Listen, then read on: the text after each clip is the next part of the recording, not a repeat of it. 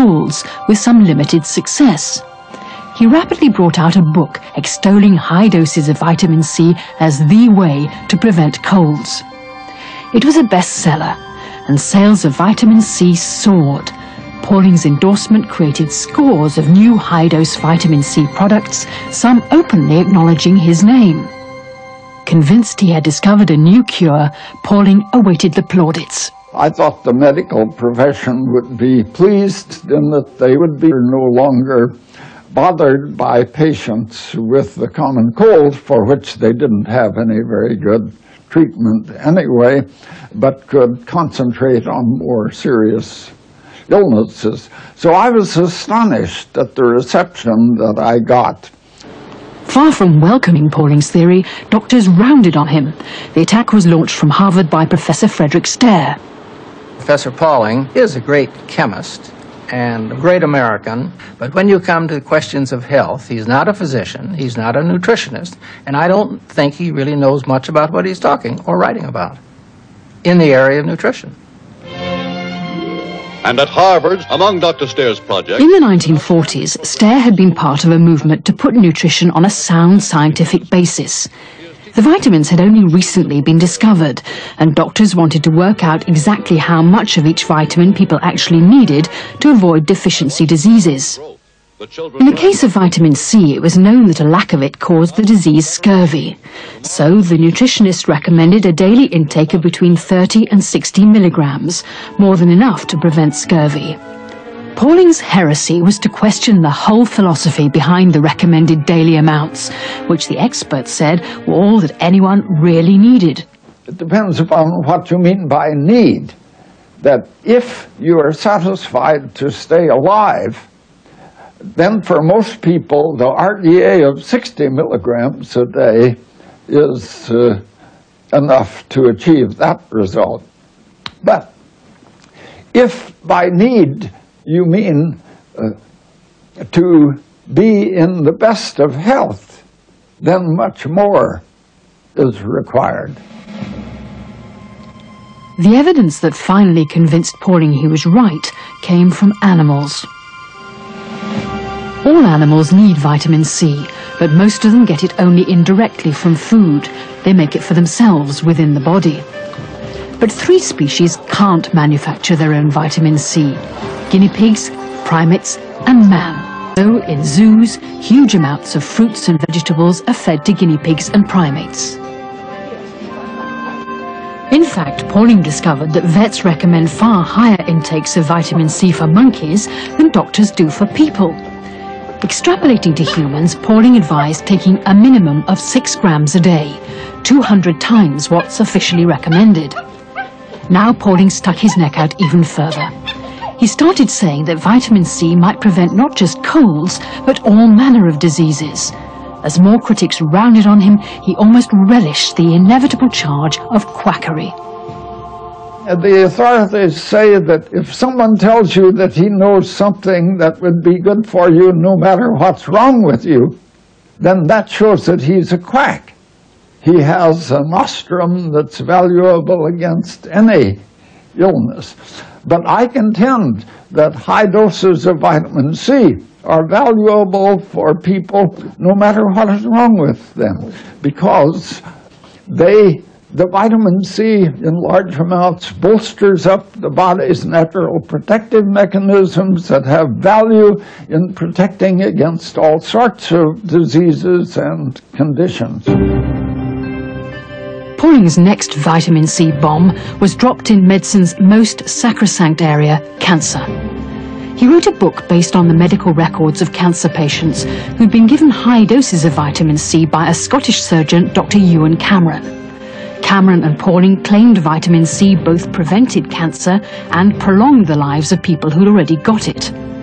Pauling took the data right to the top, to the US government's National Cancer Institute, where he had a meeting with some of the country's leading cancer physicians.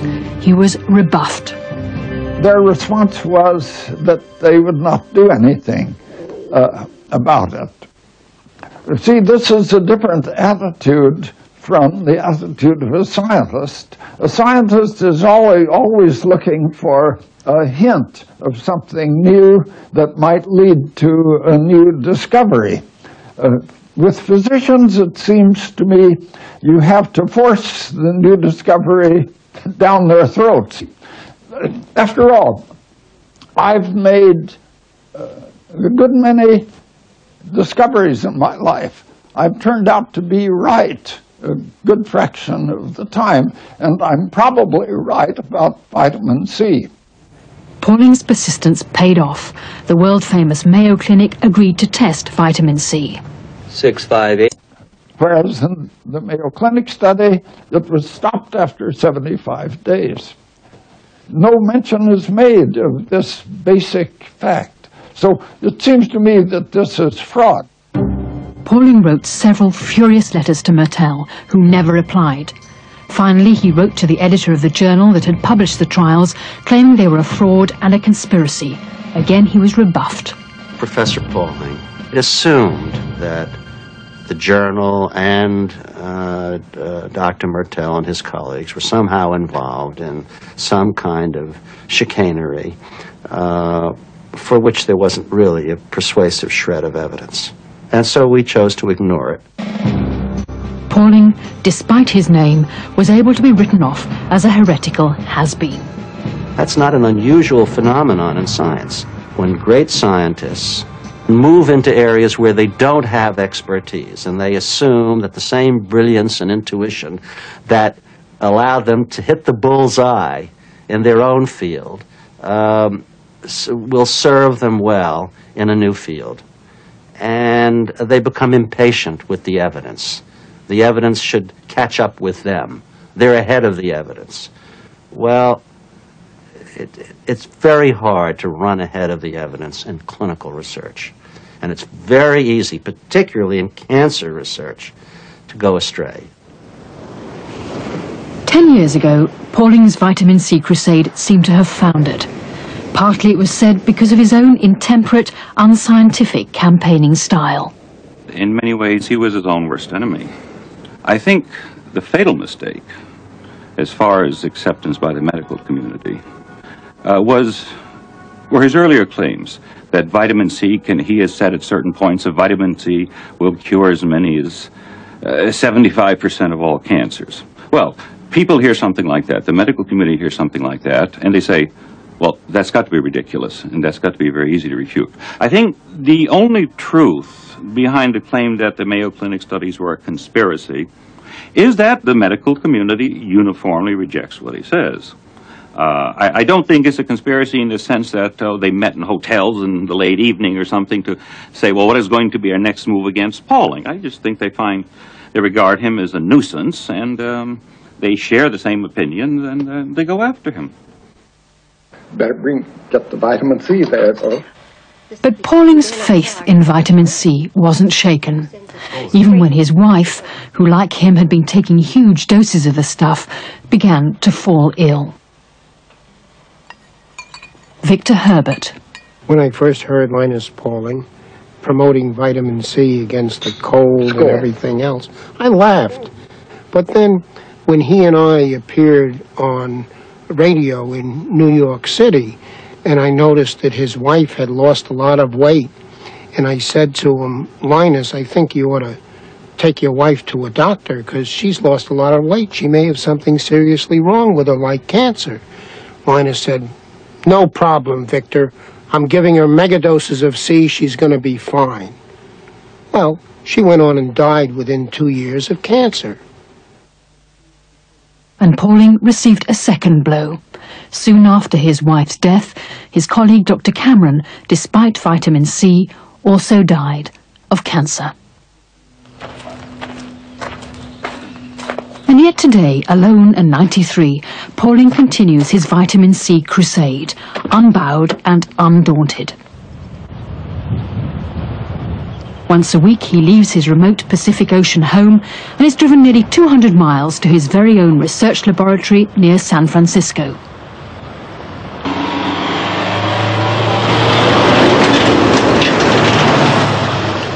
A modest enough building, the Linus Pauling Institute is where his vitamin C gospel has been conceived and preached for the last 20 years. Linus Pauling Institute. It has half a dozen separate laboratories and up to 40 scientific staff, all seeking to discover yet more properties of vitamin C. Dr. Barth, you have a call on 6-5. Dr. Barth, 6-5. Good morning, Ms. Monroe. Good morning, Dr. Pauling. Pauling's lab has been maintained largely by private benefactors inspired by the cause and the name.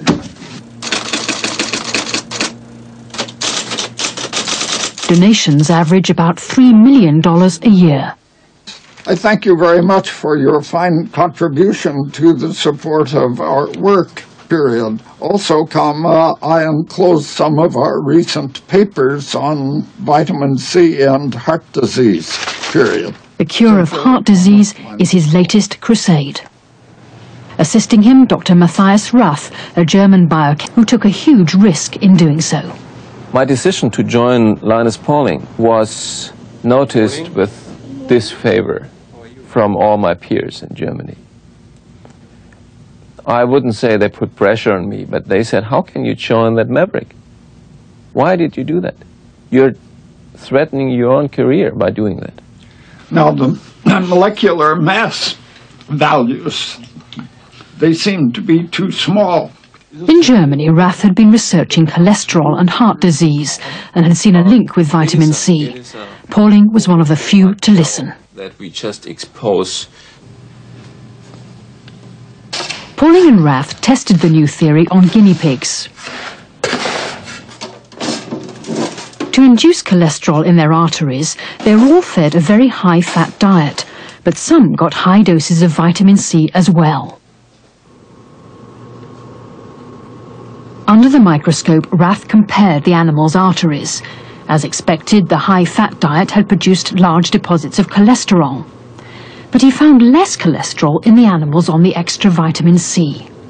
Rath and Pauling said they discovered the true cause of heart attacks. What we are saying is that heart disease is nothing else than a form of pre-scurvy that can be prevented and treated by a significantly increased amount of vitamin C in the diet. As a result of our experimental work done in the laboratory, I am strongly of the opinion that we can eliminate heart disease as a major cause of premature disability and death by taking the optimum amounts of vitamin C every day. Another staggering claim that seems to run far ahead of the evidence. In the eyes of many, Pauling has finally flipped. I think most of us who have observed what Pauling has done with vitamin C are filled with regret. We're saddened by the fact that this is a great man who recently is making major claims that are of great importance to the public, but is not willing to play by the rules. My perception, and you know, this could easily be wrong, is that Linus is suffering from something called senile megalomania, which some other Nobel Prize winners developed as they got older, where they get an obsessive belief that they can't say anything wrong. If they believe it, it's got to be true. But now, at the very universities that once criticized Pauling, vitamin C is being dusted off the shelf. Some younger research scientists have begun to take another look at the substance that's officially meant only to prevent scurvy.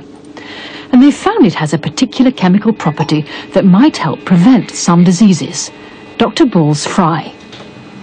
There has been a growing interest in vitamin C over the last decade, mainly because many degenerative diseases have been found to be associated with what's called oxidation. And it is clear that vitamin C can very effectively prevent many of these oxidation processes because it is a very strong antioxidant. Antioxidants are the latest consumer health boom. In America, sales of vitamin C are rising, and the public who were once derided for following Pauling are now the object of scientific study.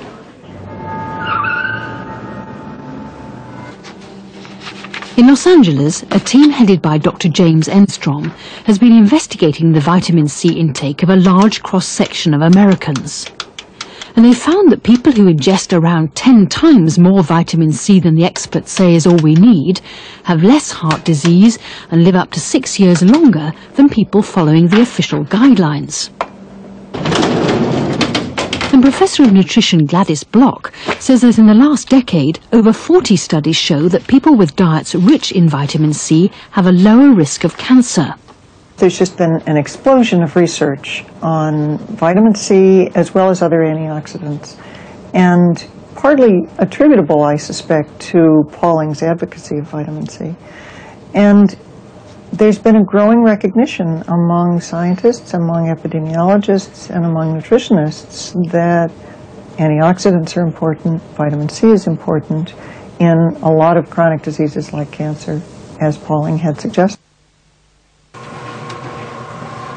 Now a number of scientific trials are testing the Pauling philosophy, and evidence is emerging that high doses of some vitamins, including C, elderly. He's preparing another confrontation with the establishment. His staff are now claiming vitamin C may help in AIDS. It's Pauling's most ambitious bid to save the world, and once again take the flak, but he also hopes the credit for being ahead of the game. I think it's going to turn out that the general opinion will be, in perhaps pretty quickly, in 10 years or 20 years, the one that the distinguished biologist René Dubos expressed. He said, Dr. Pauling works in the conventional fields of science, but he is 20 years ahead of everybody else. Heretics are absolutely necessary in science. I think it's no exaggeration to say that virtually all of the major breakthroughs that have occurred in the history of science have occurred through heretics and have started off as heresies. Most of the progress in science requires a willingness to be wrong. Somebody has to risk being ostracized by the scientific community to advance science. And I think that's Pauling's legacy, that he was willing to take that risk. And I think that's very much part of what makes Pauling a very great scientist. Pauling knows that vitamin C won't make him live forever, but he feels that of all his scientific work, it's his heresy that will be most famously immortal. Many scientists will remember me as one of the founders of molecular biology, of course, and chemists in general will remember me as one of the founders of modern chemistry. But also, what I'll be remembered for is probably that I am the vitamin C man, and as having, at least in part, responsibility for the revolution in medicine in which there was a great improvement in human health and in the control of disease through the use of vitamin C and other vitamins. And this will include my opponents, although the opponents may have died off by that time.